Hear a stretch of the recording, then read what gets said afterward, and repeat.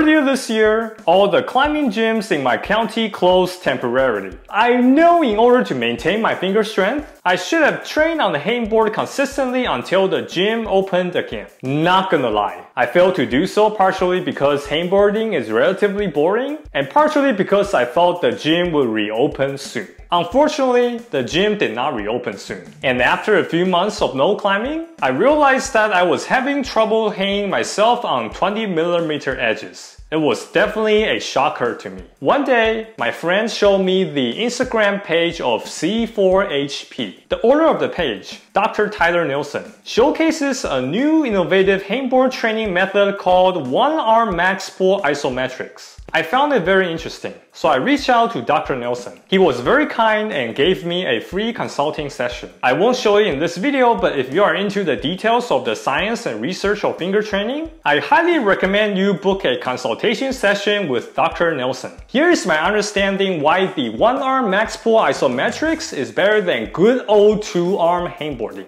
First, you will be less prone to injury. If you can barely hang your body weight with both arms on a specific edge and you push too hard and all of a sudden your fingers can't take the weight, you injure your fingers. But if you stand on the ground pulling as hard as you can with one arm, this kind of injury will never happen. Second, it's very beginner friendly. If you are a beginner, chances are high that your fingers can't hold your body weight with both arms on a 20mm edge. That means there's nothing you can do except for just climbing more if you want to improve your finger strength on a 20mm edge. However, with the one-arm max pull isometrics, you can stand on the ground and pull as hard as you can with one arm on the 20mm edge, even though the force you can generate is going to be less than half of your body weight. Your fingers can still be trained properly. Third, it's also perfect for advanced climbers. If you are an advanced climber, hanging on 20mm edges with both arms is likely too easy. You can try to hang as long as you can, but that's the training for endurance, not for strength. With the one-arm max pull isometrics, again, you can stand on the ground and pull as hard as you can with one arm on the 20mm edge. Your max force generated might be 80% of your body weight, but you can continue to train and increase your finger strength to 85% of your body weight. Essentially, you can train weighted hangboarding at home without weights at a much lower risk of injuring your fingers. In my opinion, this is pretty remarkable. However, there's one thing you have to do for this method to work. The thing that you have to have though is you have to try hard. I decided to train 3 days with the one-arm max pull isometrics on the 20mm edge to see how much I will improve. Excited to start? I first measured how much finger strength I had. First, I measured the right hand.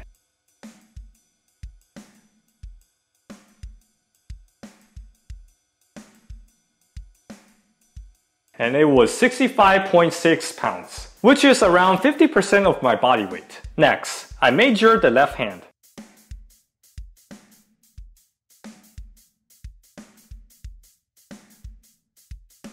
And it was only 48.8 pounds, which is only around 37.5% of my body weight. I knew I regressed, but it was shocking to see the actual numbers. And that kinda explained why I was having trouble hanging myself on the 20mm edge with both arms. I wasn't ready to accept how low the numbers were, so I measured both hands 2 more times. The second time for my right was 63.6 pounds, and the third time for my right was 53.8 pounds. The second time for my left was 47.8 pounds, and the third time for my left was 40.2 pounds. Yeah, the numbers were not getting better. I was getting weaker, no doubt about it.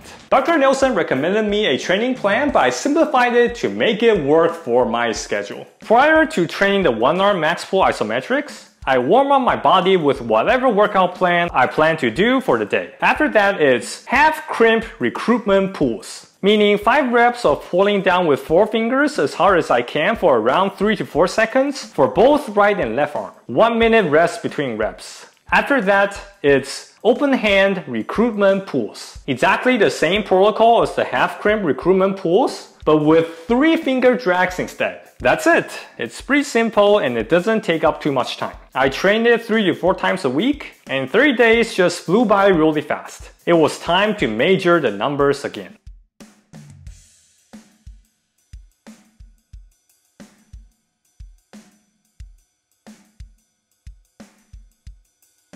My right hand improved to 82 pounds, which is 63% of my body weight. And my left hand improved to 67.6 pounds, which is 52% of my body weight. I felt I could do better, so I measured again one more time. But my right came out to be 80.4 pounds, and my left came out to be 67.4 pounds. So yeah, the first try is always the best try. As you might notice, even though the improvement was pretty significant, but I wasn't particularly excited in the video. And that was because my numbers are still worse than my pre-shutdown numbers. But looking back, I'm actually happy that I was able to regain my finger strength at such a fast pace. That's why my climbing has not been too bad since the gym reopened. I've been training on the moonboard pretty hard lately, and I halted the hangboard training. Otherwise, it would be too much on the fingers. However, I can totally see myself do regular gym climbing while training the new one-arm max pull isometrics and see continued gains. I highly recommend you give this one-arm max pull isometrics a try, especially if you aren't training your fingers in any shape or form, or if you are having hangboard training in the old school way.